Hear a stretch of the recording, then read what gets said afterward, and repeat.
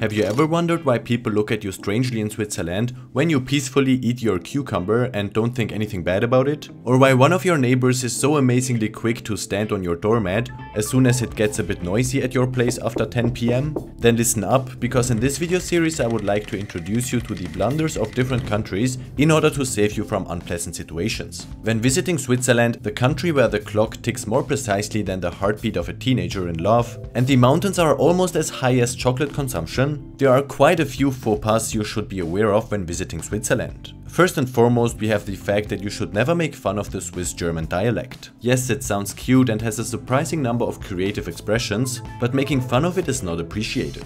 It is much more appreciated if you try to incorporate some local Swiss-German words in case you are interested in moving to the German part of Switzerland. Additionally, the beautiful fact that Switzerland has 4 national languages should not be forgotten. With a friendly grüezi in Geneva or Lugano, people will look at you in a confused manner. In Switzerland, it is usual not to arrive empty-handed when visiting someone. A small gift is appreciated as long as it is not Belgian chocolate or French cheese. Just kidding. In Switzerland, you should never lose your piece of bread in the fondue, because depending on family tradition, tough challenges await the person who loses their bread in the fondue. This ranges from crawling under the table to kissing someone present at a dinner, and you can make use of all your imagination for these challenges. In Switzerland, you should never eat cucumbers in their pure form. This is because it is almost an unwritten law to always enjoy cucumbers with the traditional Swiss aromat. It is also suitable for enhancing other foods such as eggs or side dishes, and apparently real Swiss even enjoy their steak with the aromatic Swiss seasoning. Trying it when visiting Switzerland certainly won't hurt, as long as you are interested in how it tastes.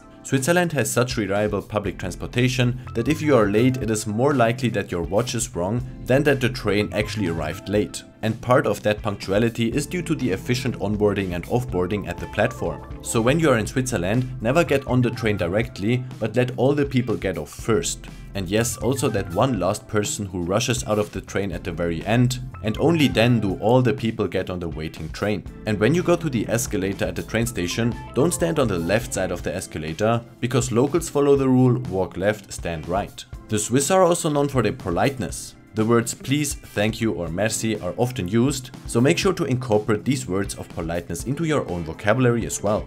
It is also usual, if you are not living in the city center, to greet people passing by with a friendly grüezi, or to raise your hand to thank the waiting car when crossing the crosswalk. Likewise, the Swiss are known to be a bit more reserved, at least at first. Telling your whole life story to a person sitting next to you on the train will probably not resonate as much as in more talkative and sociable cultures. However, things will remain exciting for longer, because you will learn more about your counterpart step by step the closer the relationship becomes. One of the biggest blunders in Switzerland is to make much noise. Swiss people are very sensitive to noise, and there are many, sometimes even strange noise laws that underline this. Between 10 PM and 7 AM it is generally important to keep quiet, and on Sundays you should leave your loud lawn mower in the garden shed. After all, it deserves a day of rest as well. But don't worry, if you operate with common sense, you have nothing to fear. By the way, the involuntarily holy wake-up service, I mean the church bells, do not have to adhere to the culture of silence, much to the annoyance of everyone who lives next to a church.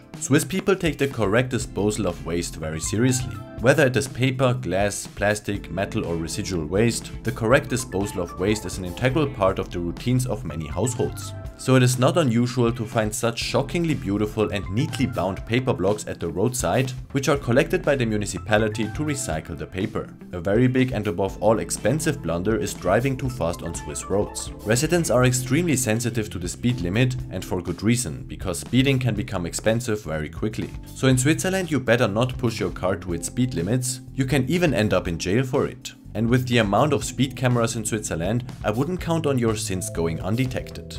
Another thing with which you will probably offend most Swiss is when you mention that an indirect democracy would be much more efficient. And that may be true, but the goal of a democracy is not high efficiency, but that the opinion of every single person is included as good as possible in the decision-making process. Or with statements like Switzerland would be much better off if it were part of the European Union, you probably won't score much point with most Swiss. After all, more than 3/4 of the population voted against European Union membership in a referendum in 2001. I've heard quite a few such comments from tourists and some of them really amazed me. A little understanding of the Swiss political system certainly does not hurt when visiting this country. Another blunder can be the too frequent complaining about the high Swiss prices. Yes, life is expensive, but you also earn significantly more, and thanks to lower tax burden, there is more money left at the end of the day. And if you are just visiting Switzerland as a tourist, make sure to have a big enough budget to enjoy the beauty of the country to the fullest. The next blunder is to leave Switzerland without having had a taste of Swiss milk chocolate, the creamy warm fondue, a sizzling raclette, a sweet nut cake or a mild alpine cheese. Because these iconic dishes are simply too irresistible. And if you don't burn off the calories you've gained on a sporty mountain hike, expect to loosen your belt a bit after visiting Switzerland. Another interesting blunder concerns the alcoholic drink absinthe, which you were not allowed to consume in Switzerland until 2005. Absinthe has its roots in the Val de Travers in the canton of Neuchâtel, a region in western Switzerland. It was originally developed as a medicine in the 18th century, but quickly gained popularity, especially in France and Switzerland. It was often consumed as a substitute for wine, as wine became scarce and expensive at times. However, in 1910, absinthe was banned in Switzerland, mainly due to health concerns and a strong anti-abstinence movement. It was believed that absinthe, due to an ingredient called thujon, caused hallucinations and led to insanity. Some of these rumors were reinforced by media reports and scandals, such as the case of a Swiss farmer who murdered his family in 1905 and whose crime was attributed to his absinthe consumption. The ban in Switzerland lasted for nearly a century, and it wasn't until 2005 that it was officially lifted, and the production and sale of absinthe was legalized again. Meanwhile, research has shown that absinthe, when properly produced, has no dangerous side effects beyond normal alcohol consumption. Today, absinthe is once again produced in Switzerland using traditional methods, and the country has again established itself as a center of high-quality absinthe. Modern Swiss absinthe production is strictly regulated, especially with regards to thion content. So at least until 2005, you needed to keep your hands off the green temptation. Have I forgotten any blunders? Feel free to let me know down in the comments. Thanks for watching.